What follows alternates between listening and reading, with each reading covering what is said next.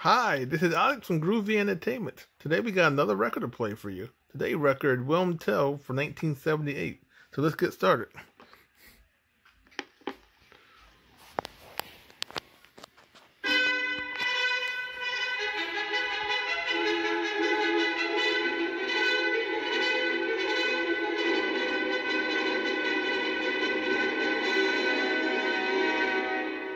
Our story opens hundreds of years ago in a land that is called Switzerland.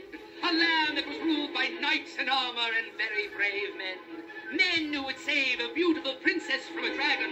A time when a king's word was the only law.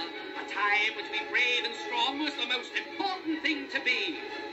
William Tell, whom our story is about, was not any of these things. He was not brave, he never fought a dragon, and he certainly was not a king. In fact, if there was a fight to be made, William Tell would run the other way as fast as he could. In fact, that is what he was always doing, running. Now, William had a problem. He loved to talk, and he loved to brag, and that is how he got his last name, Tell. William the Tell-All. After a few years, the Tell-All was shortened to just William Tell. And that is how our story opens. In a countryside on a sunny day, William Tell was walking along the road with his son Jamie at his side. As usual, old William was doing his favorite thing, talking. My, it has all changed since I was your age, my son. Really? Truly, Father, how has it changed? Well, when I was a lad about 8, come sit over here, and I'll tell you how it was. Over there were some caves. Oh, what happened to them? I don't even see a hill there now. Well, I'll tell you what happened as soon as I think of it. And now, where was I, Jamie? When you were my age, there were caves over there. And yes, I remember it as if it happened yesterday. I was playing over there when a knight in shining armor rode up. There you there! Are you William Tell? That is me, Sir Knight, the bravest boy in all the world. The king wishes to see you. Have I done something wrong, Sir Knight? The king just told me to find you and bring you back to him.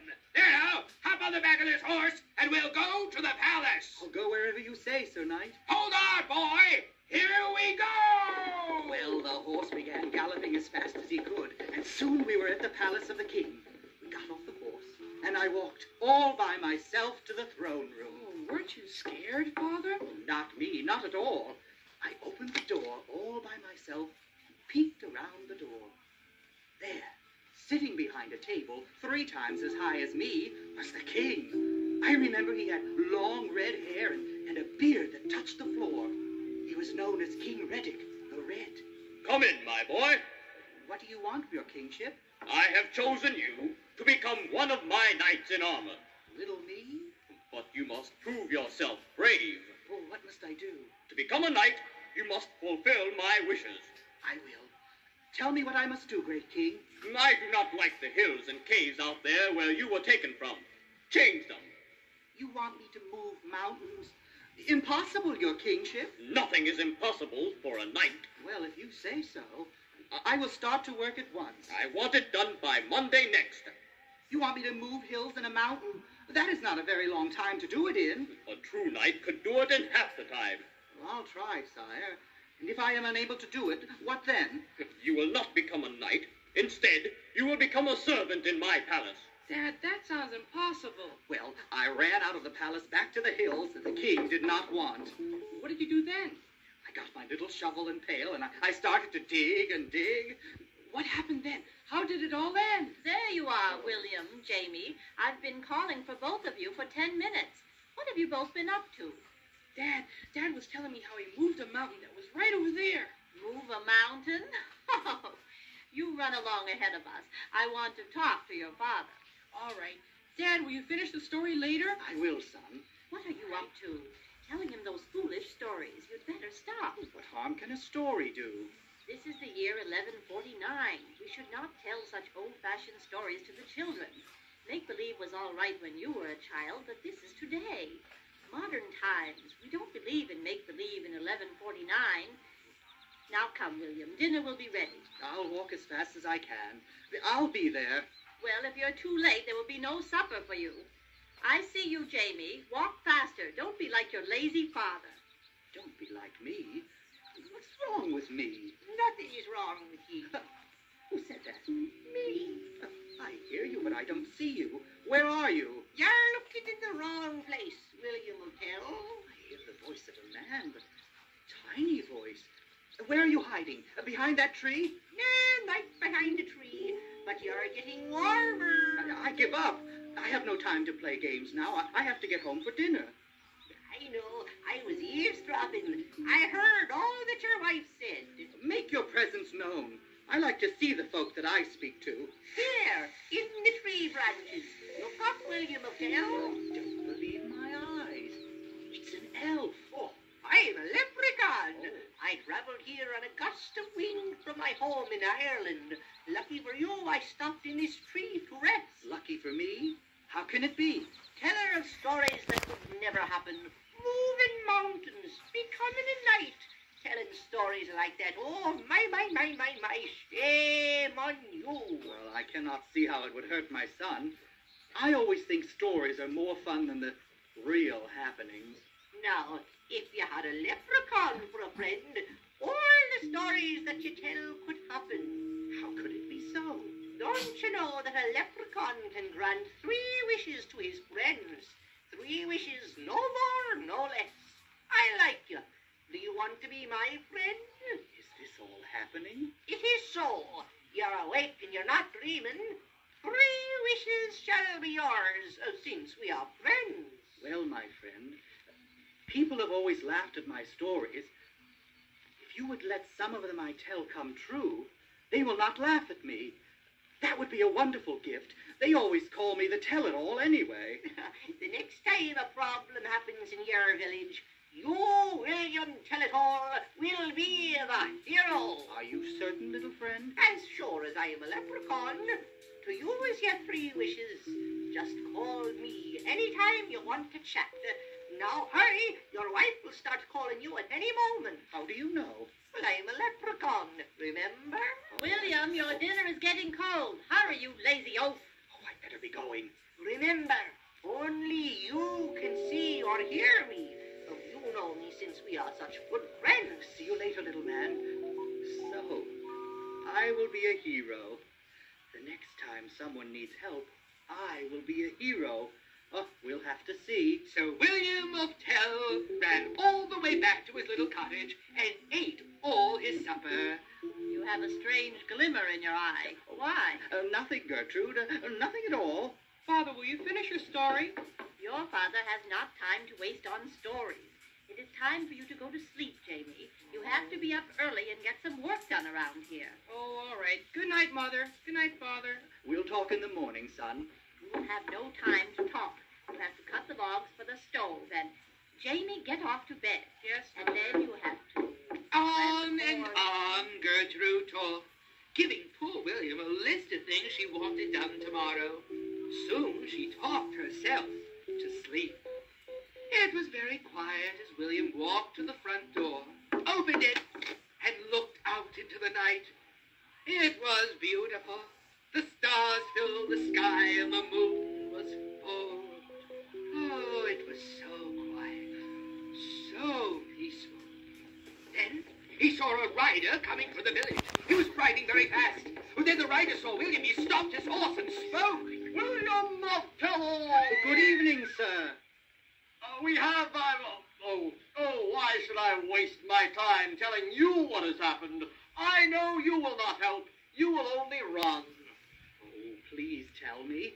I'll try to help you. Well, the giant of Dead Tree Mountain has come down off the mountain and is headed towards the palace. He is saying that he is going to steal away the beautiful Princess Rosella and make her a servant in his land. That would be terrible. I am riding all over the land, trying to find brave men to stop him. I will help you. You have never helped anyone before. But I will now. I'll get my bow and arrow and get my horse and ride to the palace. Well, I'll try to find some more men. I hope that we are not going to be too late. And the rider rode off into the night. William tiptoed back into the cottage and got his bow and arrow. He then went to the stable, saddled up his horse, and then he began to ride back to the palace of the king. I don't know what I'm doing, but I'm going to try and do it. My, how brave you are. He heard the voice of his little friend. Are you here too? Would I miss this for all the world? You being so very brave. Well, I am trying. That is all anyone can do. Look, there is the palace. Where are you hiding, little friend? I'm sitting on the brim of your hat. I'm getting a wonderful view up here. Oh, look at the palace. It's in ruins. Oh, I think we are too late. What should I do? Well, how should I know? I'm only a leprechaun. But you'll say something. I'm certain of that. Your Majesty, the princess. Are we in time? No, the giant destroyed the palace and stole her away. We have to find her. Where did he take her? Do you know? Back to the top of that mountain. Look, it's William of Tell-All. Don't tell us that you're going to try and save the princess. Why not? You always run the other way. I am brave, and I want to prove it to you all. I shall now go and save the princess. If I didn't see it with my own eyes, I would never have believed it. Oh, I hope he finds her. William Tell-All trying to rescue the princess. Somebody will have to rescue him. Oh, I pray he finds her. William was on his way as fast as his old horse could run. Soon he and his horse were climbing up the evil mountain. It was very dangerous. The path was filled with weeds and boulders. The trees looked like horrible creatures, all trying to grab him. Oh, I hope that I know what I'm getting myself into. Oh, you're doing very well. You don't see any of the king's knights coming up here to save the princess. I hope that no one has to come up here and save me. Look, over there, the palace of the giant. Horrible looking place, isn't it? Well, it looks like a palace that a giant would live in.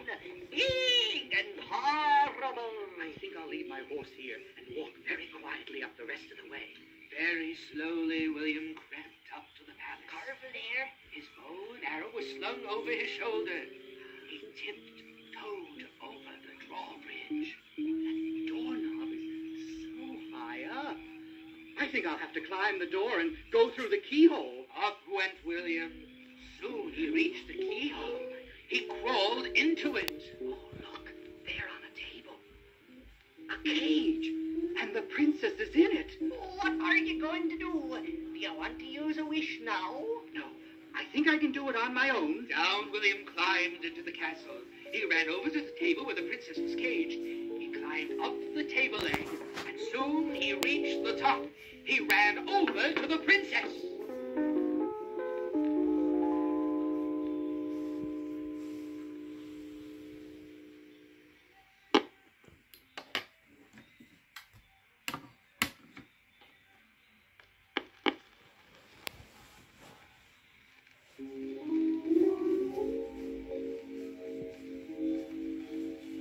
Who are you? I am William of Tell-All. I am here to rescue you. Hurry, the giant will be back at any moment. Look, here he comes. I'll hide over here behind this cup. I'm afraid. Don't be. The giant, who was about 100 feet high, stepped into the room. He had a plate of food that he had just cooked in one hand and a great pitcher of water in the other. He sat down next to the cage, pulled it close to him. You will soon be my new cook and servant. I will not. I am the Princess Rosella. Here you will be cook, Rosella. Here you are not a princess. The giant ate and ate and drank, and soon he fell asleep. After he was sleeping soundly, William came out from his hiding place. He opened the cage where the princess was being held prisoner. Hurry. You will have to climb down the leg of the table. Do you think you can do it? Well, I'll try. Oh, what a sight! The princess and William, they climbing down the table leg. When they reached the bottom, William stopped and said, "Wait here, princess." What are you going to do? Watch. William ran to the shoes of the sleeping giant and tied the laces together. Now if he wakes up and runs after us, he will fall down, and this will give us extra time to get away. Come on, let's get out of here. Just as they were running towards the door, the giant woke up. What's happening here? The princess is gone. I see you. The giant got up and started to run after the princess and William. But because his shoelaces were tied together, he fell. Ow! We haven't time to climb up to the keyhole, Princess. Can you squeeze under the door? I'll try. And they did just as the giant took off his shoes and began running after them. William reached his horse, and they began to ride down the mountain. The giant was not far behind them. The giant picked up boulders and started throwing them at William and the princess. That one nearly got us. Look, he's throwing another one. We've got to stop him. He's so angry he could destroy the entire mountain. What are we going to do? I'll stop the horse. There. You wait here. William took out his bow and arrow. He drew the bowstring and shot the arrow at the giant. The arrow went straight at first, but then it started to drop, and it hit the giant right in his shoeless toe. The giant let out a mighty... He lost his footing and began to fall down over the cliff of the mountain. Down and down he went. He landed at the bottom with a mighty thump. The giant was no more. As quickly as he could, he ran back to the princess, jumped on his horse, and rode the princess back to the palace. Oh, the king honored him for his brave rescue. What a change took place. William was a hero. Everyone looked up to William as the bravest man in the land. My Will, so brave. I've known him for years, and I never knew he was so brave. My dad, so brave. He is so wonderful. I knew it all the time. Didn't I tell you that he was a brave, wise man? No, you always said that he was lazy and he No, would I never said that. I always knew he was wonderful. Well, the king was so taken by William and how brave he was that he gave him a special medal. I am honored to give you this medal for being so brave. Thank you, Your Highness. All hail William the Brave! Well, William continued to live off of his fame for a while. Well, one day he was sitting on the bank of the stream fishing when he heard the voice of his little friend, the leprechaun. Well, how do you like the fame that you've won, my friend? That's all right, but I like being just me. You still have 2 wishes. What can I do for you? You really don't know what I want, my friend. I'm happy being just me. Well, all this time in the palace of the king, 2 knights were very jealous of William's fame. We must rid ourselves of this man who is the favorite of the king. He says he is such a great archer. I don't think he could hit a palace wall with his arrow. That giant business was just luck. I know what we can do. Let us have a tournament to find the finest archer in the kingdom. Surely he will enter, and when he does, he will fail, and the king will see him for what he is, a braggart and a liar. So the day came of the great archery contest. The knights went to William's cottage. Are you going to enter the great archery tournament? Oh, I don't know. I'm such a good archer that I think it would not be fair for me to enter. If you are the best, you should have the honor. Do you really think so, my friend? Oh, yes, we do. Don't you agree? Yes. Then I will enter. Well, the knights were very pleased. They ran back to the king and told him. For your majesty, he says that he will win and that he can hit any target. That he is the best archer in the land. Well, we will see if he is. He will have a chance to prove how good he is. And the day finally arrived. The field where the contest was to be held was filled with hundreds of people from the village. William sat in the shade of a tree, and he was very, very nervous. Little friend, are you there? Right here. Are you excited about today? You think I will win? Oh, well, do you want to be the best in the land? I do. I really do. Wish it so, and it shall be. I wish to be the best archer in the land. So it shall be. Good luck. I now call William of Tell. Your Majesty? You are said to be a great archer. Is this true? Your Majesty, I am a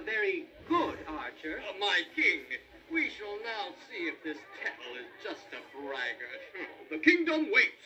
It is your turn, William. May I speak, Your Highness, please? What is it, Sir Knight? Well, the way William speaks, I believe that simply hitting the target would be too easy a task for so great an archer. What do you propose, Sir Knight? Think of a more difficult target. My king, choose any target, and I will be able to hit it with my arrow. Oh, do you really think so? Oh, well, let me think. What would be a difficult target? How about hitting the third leaf on that tree branch? Oh, what do you think of that, William Uptown? I could hit it. Really? Oh, well, if you can say you can hit it without so much as blinking your eye, we shall have to choose a target that is harder. Yes. My daughter, the royal Princess Rosella, what do you think would be a difficult target? It would be very hard to hit the flag that flies from the top of the tower. I could do it blindfolded. Blindfolded? Oh, you cannot. I can do it. Oh, this is no match. We will have to think of a harder target. People of my land, yes. What would be a hard target for William of Tell to hit with his arrow? Well, the people all called out different ideas. Some said to strike the clouds and make them fall from the sky. Others said to shoot the wings of the little butterfly. The king rejected all their ideas. I think Your Majesty will have to choose what William's target should be. Oh, why do I have to think of everything? I know. It suddenly came to me. You can shoot this apple that I hold in my hand. Oh, that is easy, sire. Well, now just hold it a little away from yourself, my king. Oh, not from me. You can shoot it from off the what? Well, Your Majesty, I think from off of someone's head. Oh, that's it. Yes. Oh, shoot the apple from off the head of someone. Yes. But who? Well, why not off of the head of his son? Yes, that's it. Shoot the apple off the head of your son. Oh, you are joking, my king. You said that I could choose the target. Let me see if you have such perfect aim. I'll try. And you'd better not fail. So little Jamie was brought into the target area. I hope your father is as good an archer as he says he is. He is. Right, Father? I am. I hope. Let there be silence. Silence, everyone. No.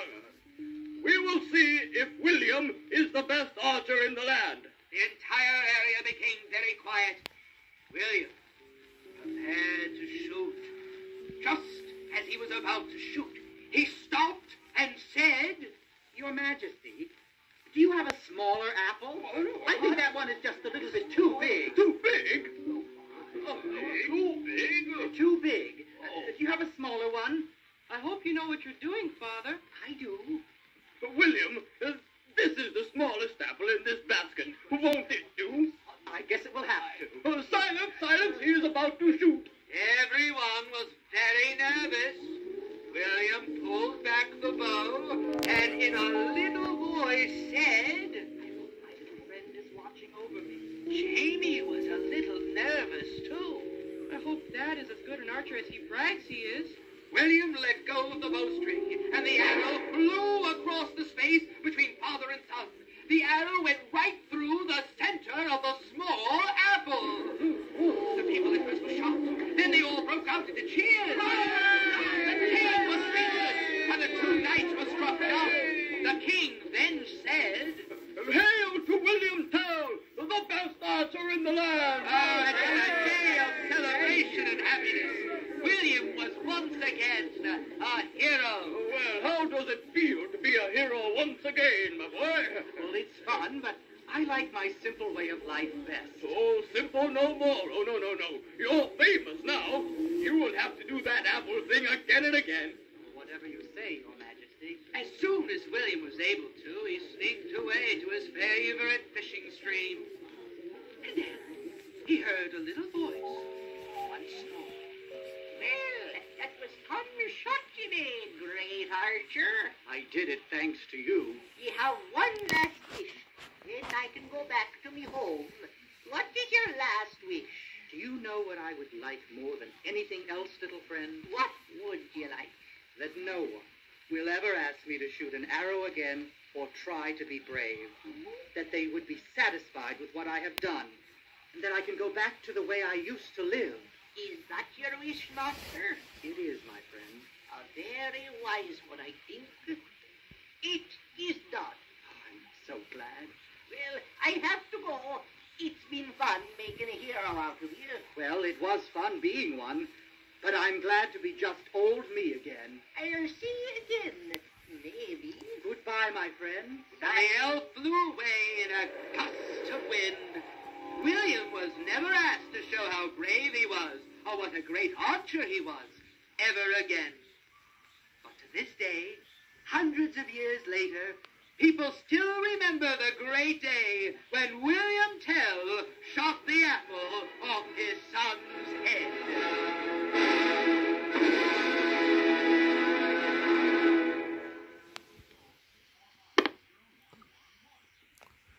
So that was William Tell from 1978. So if you like, subscribe, share, and comment, and have a groovy day. In our next record,